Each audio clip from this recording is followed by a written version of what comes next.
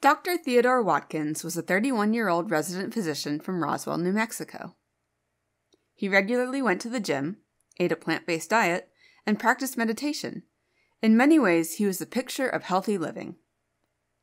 Theo, as his friends and family called him, lived in a 2-bedroom apartment with his girlfriend and their dog, Misty.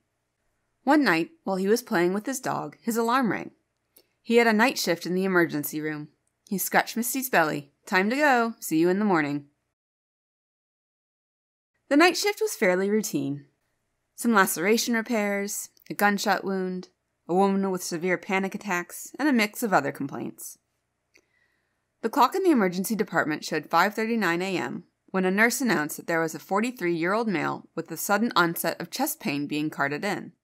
Dr. Watkins quickly drank up the rest of his coffee and replied, "Bring him in."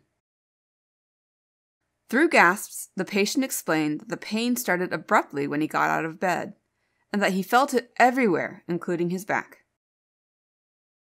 Within moments, information was flowing in. The blood pressure in one arm was lower compared to the other arm. The ECG was normal, and the lab work had been sent off. The nursing team had also paged the overnight attending physician, Dr. Chapman, and when he called back, the phone was handed to Dr. Watkins. "Dr. Chapman, on the phone," said the sleepy voice on the other side. During the next few minutes, Dr. Watkins explained that they have a 43-year-old patient with unusual chest and back pain over the last couple hours, and that there was an irregularity in the interarm blood pressures.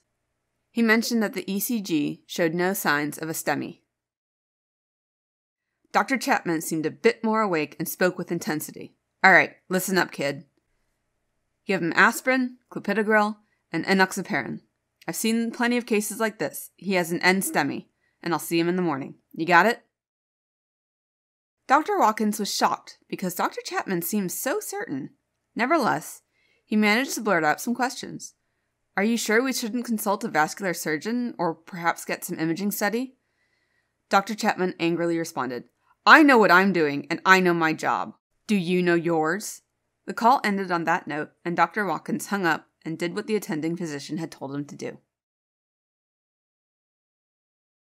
Over the next few hours, the patient's condition steadily worsened. But Dr. Watkins wasn't willing to get yelled at again, so he stuck to the plan they had put in place. He also hoped that Dr. Chapman would come in soon so that he could take over. Unfortunately, the patient's condition worsened and a code blue was called. The patient died in the emergency room that morning from internal bleeding due to an aortic dissection. A few weeks later, Dr. Watkins received a letter stating that his hospital was being sued and that he was being named specifically because he didn't follow hospital protocols that may have saved the patient's life. The letter specified that he should have consulted a vascular surgeon and obtained imaging more quickly. Dr. Watkins said that he specifically followed the directions he got from his attending physician. But the attending physician, Dr. Chapman, said that Dr. Watkins didn't explain the severity of the patient's condition and that he wasn't kept informed about what was happening in the emergency room.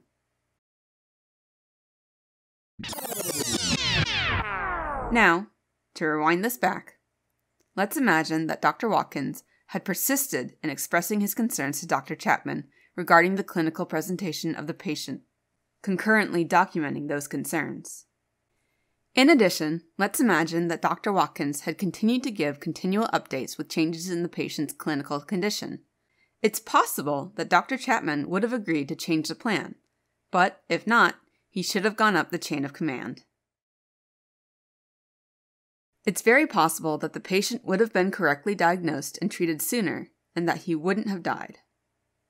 The moral: move up the chain of command, document conversations about critical decisions, and keep lines of communication open.